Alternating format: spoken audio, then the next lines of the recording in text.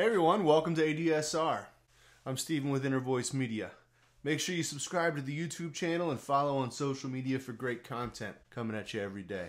Today I wanted to talk to you about a kind of unusual plugin that I use in Maschine. Actually, I use it everywhere.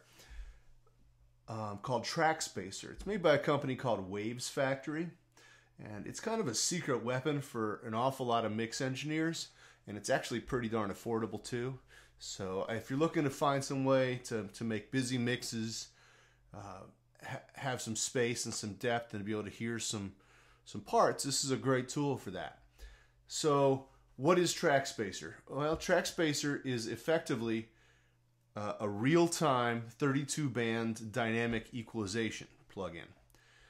So that's a whole bunch of technical stuff. So let's go ahead and I'll call it up and let's look at it. So I'm going to go ahead and insert it here so we can look at the interface.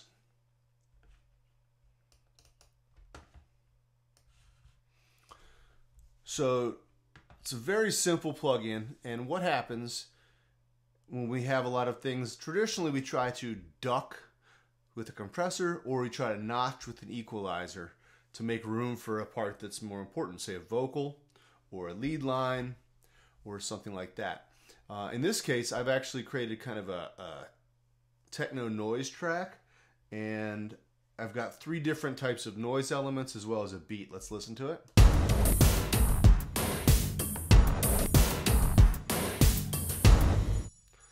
And so in here I've got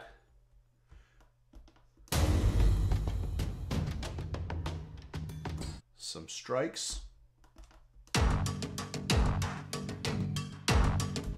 this overdrive pluck percussion,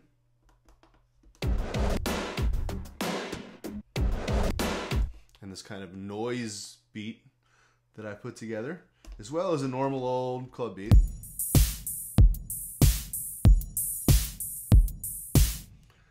And I want this beat to really stand out. I don't want all this cool noise stuff to interfere with what's happening. And so I could try to EQ and duck, and it would just be nasty and a pain in the butt. I wouldn't even want to do that in a full-fledged audio editing based DAW. Instead, Wavesfactory's Trackspacer is an awesome tool for that. So let's go back up to that.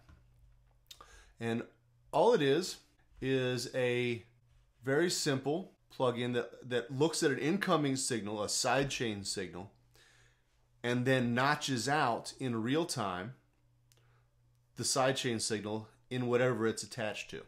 So in this case, I've inserted it on top of my rhythm strikes, and let's also insert it on our overdrive percussion. And so how does this work? I'm going to come over into my group where I've got my plugin inserted. I'll just go to sidechain input, and I'm going to choose a particular thing, whether it's the kick or the snare. I'm going to choose the whole kit because I want that kit to have some prominence. And now when I hit play, and I will mute out my other 2,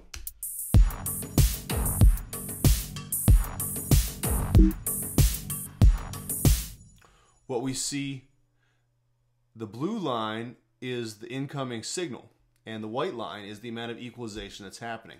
So this is just how much it's getting EQ'd out of the way. And this is a filter that'll let me filter, say, if I don't want the kick to interfere, or maybe some of the high end to be ducked out of there.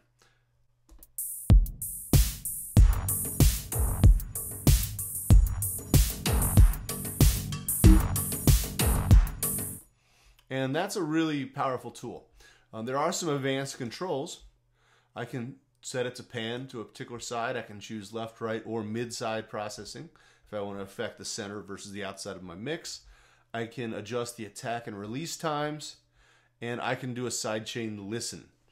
Other than that, and the ability to freeze an EQ curve that's particularly nice, that's literally all this plugin does. But it does it exceptionally well. And let me go ahead and add this into this one as well. Again, I just come over to sidechain input, and I choose my beat and hit play.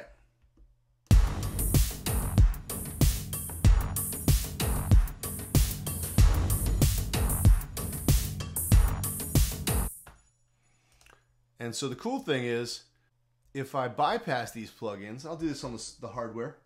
So I go to plug in, I'm on Trackspacer. Up here, I just hit Shift Bypass. Now I can do that to, oops, I don't have one there. Let's listen to it without those plugins. It's powerful, but it's also kind of busy and noisy. I'm going to go back now and reinstate those plugins. Shift and hit bypass again. Next group, shift, bypass again. And let's listen to it.